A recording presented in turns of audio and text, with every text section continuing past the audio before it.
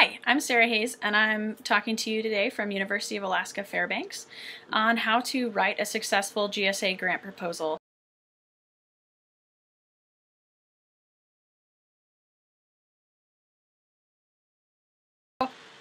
We talked at the workshop about all the different pieces of the proposal, the GSA proposal, but the one that I'm most interested in and the one that I'm going to be talking to you about today is the figure.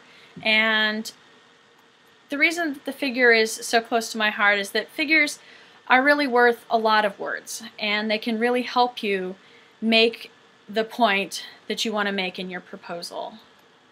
So a good figure will really help you explain your research question, and starting this year, your GSA proposal must contain a figure. I think this is a great opportunity. It's required to be in a PDF format, no larger than 5 megabytes, but this is really cool because you can build a figure in a multi-part figure in PowerPoint or in Adobe Illustrator, and you can use that and then you can convert that to a PDF format. So this can be, it doesn't have to be a simple figure, it can be whatever you want. It basically is limited only by your imagination and your ability. Okay. This is a great opportunity, so don't just copy and paste a figure from your advisor's grant proposal or a publication. Make it specifically for this study so that you can really, so that it's really focusing on helping you explain what you want to do in your GSA proposal, and it minimizes clutter. It makes it more. It's likely to make it more readable. All of that. So you might be thinking, well, what kind of figure might I put together? Well, I think it depends on what the purpose of your figure is. Is the purpose of your figure to help you explain something that would otherwise take a lot of text, some complexity? Would it be most helpful to have some kind of conceptual model of what you're trying to test, or some way to show competing models?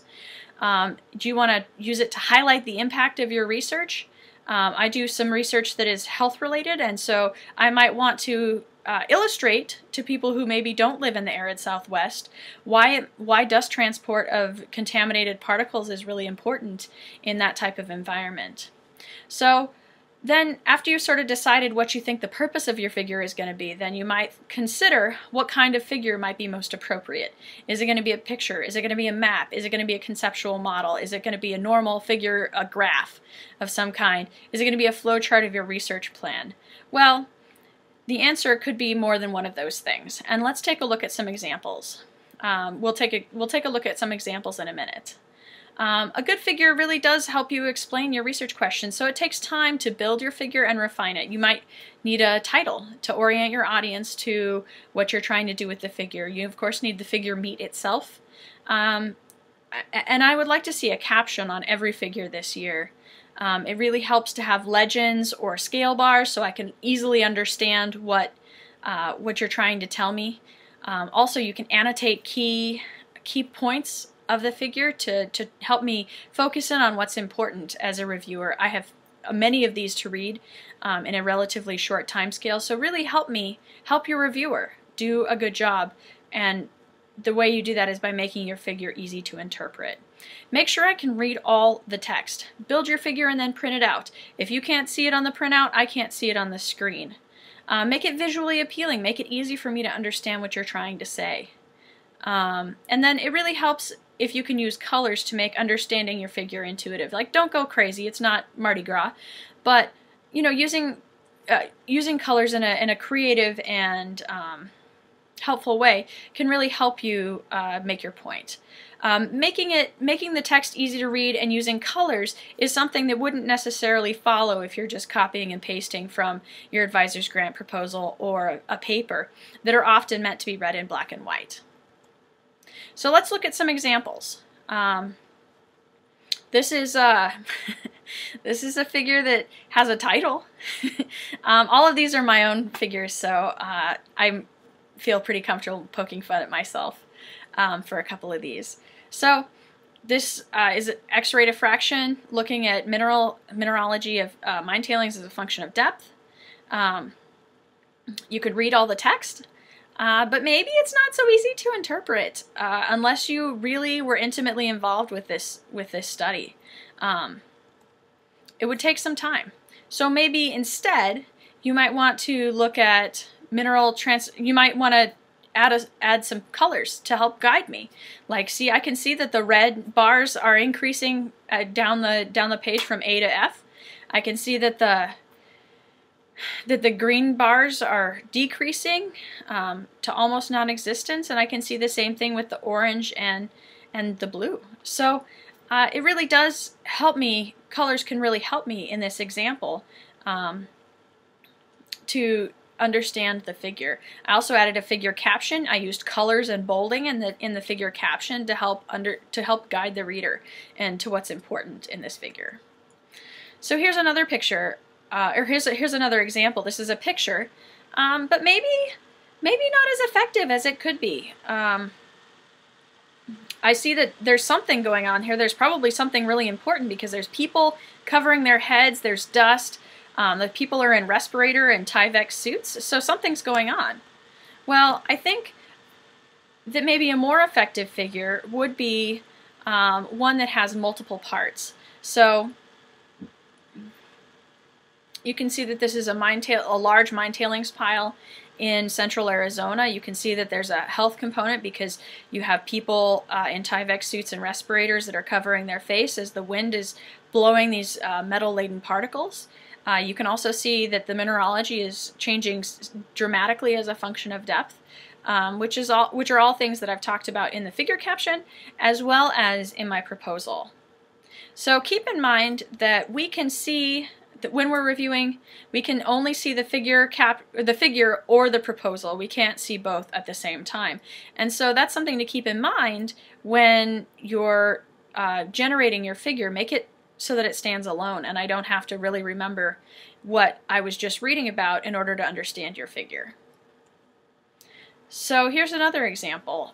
These are micro X-ray fluorescence maps. You may or may not be familiar with them, but regardless, like there's a scale bar. You can see this is a relatively coarse scan, maybe a centimeter by 2 centimeters. They're different elements, and so here we're actually looking at elemental spatial correlations, looking at tellurium as it's extracted from copper mining, actually.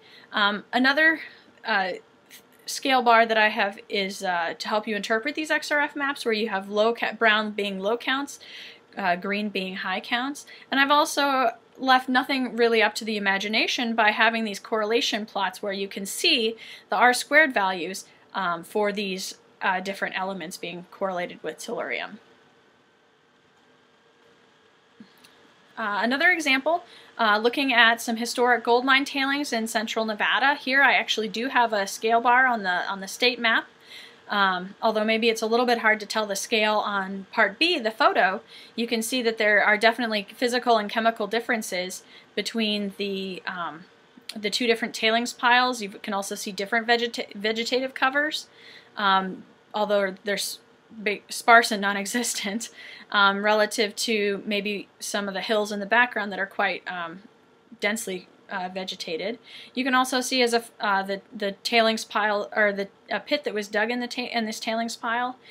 So you can see as a function of depth that there's not as dramatic as a couple of examples ago, but still you can see some differences. So this is another example. Nice title, scale bar, a nice multi-part figure. So another example that I don't actually like quite as much is looking at the Tellurium speciation at that same Delamar site. So this is basically generating, what I do like about this figure is that it generates sort of a question, because you have the thermodynamic modeling that predicts a Tellurium +4 state, and then you have some field data that suggests that it's a +6 state. So what's right? Why is there this discrepancy between the model and the field observations? So another thing that I do really like about this is that I'm using data from a different paper that's already been a published paper. So I cited it in the figure caption, and that's exactly what you should be doing if you are using someone else's data. Okay, so Another example is a conceptual model. You can see the conceptual model for efflorescent salt formation, where you have wetting, when you have a wetting cycle, when you have precipitation coming into these mine tailings, you have dissolution of the ions going into the pore water. When you have a drying cycle, you have these pore waters being wicked up to the surface and evaporating, and that supersaturates solutions with respect to these efflorescent salts, which are then vulnerable to redissolution during wetting. And I talk about that in the figure caption as well. So one of the things that you may be thinking is, but I don't have any data yet. I'm just starting. And I've shown you some examples of projects that I've been working on for several years. So here's some suggestions. You can modify a figure. Pick an important paper. Pick your favorite figure out of an important paper and modify it. You can pick a figure out of your advisor's grant proposal, but make sure that you cite where the data, where the information is coming from. That's really very critical. And, you know, spice it up. Make it just for this proposal. Give it a title. Give it a nice title. Give it a nice figure caption explaining. Annotate it. Say, right here, this is the important part. Look right there. That is all very helpful for reviewers. So that's pretty much all I have. But please get inspired. Make a good figure. Try something creative. This is the time to do it. And best of luck on your grant proposals.